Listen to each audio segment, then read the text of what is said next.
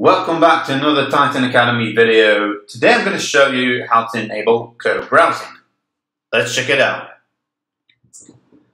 So for this example, I've just added a few text fields here, nothing too complex, but I want to give you a scenario. Let's say this is a form and I'm a client and right now I'm having trouble with filling out this form. So how can I get some assistance? So you're probably saying, well, you can call support or maybe send them an email and they will help you with your problems. But this is not an optimal solution if I want my supporter to see what I'm doing, if I need some further assistance. Well, there is a new feature called CoBrowsing which allows you to do that exact thing. Let me just show you. So let's jump in the builder. And the first thing I'll do is click on the gear icon here on the left. And from here I'll go to Tools. And here you need to enable co-browsing. So I'm just going to enable that and click the gear icon next to it. Now this opens the co-browsing settings, which you set your email, your recipient's email. So let's set my email.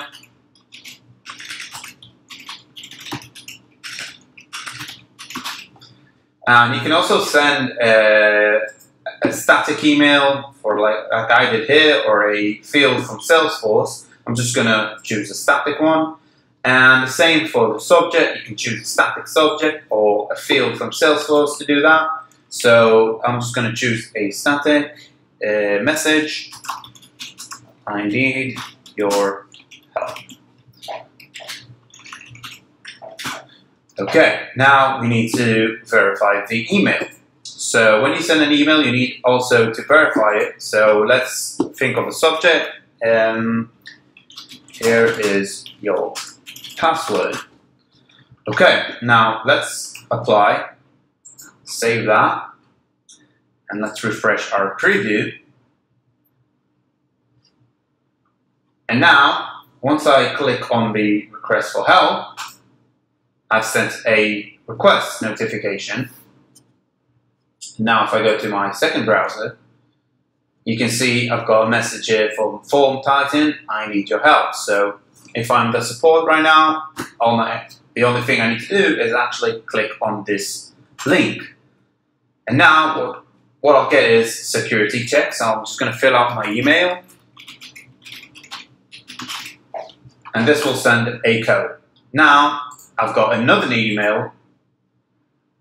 Here is your password. So this is the verify email part. So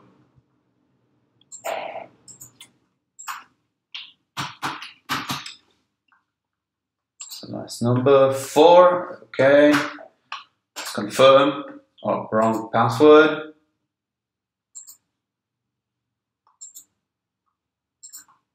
Yeah, it's the 6 instead of the 1. So 1. 6, 4.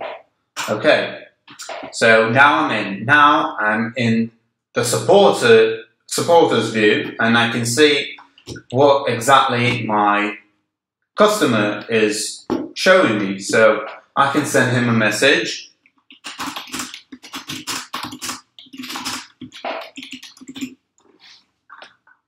Let's send him this message, and now we'll go to the customer's view. And here you can see operator, hi, this is from support.